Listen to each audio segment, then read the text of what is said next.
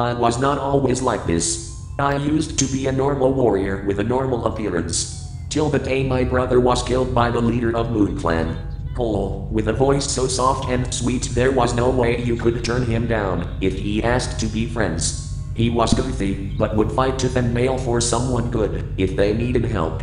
She took him from me, my only sibling. So I decided to wreak havoc and cause immense stress. I sold my soul for a new terrifying appearance and voice. My name is Zedier. My warrior name used to be Zedi.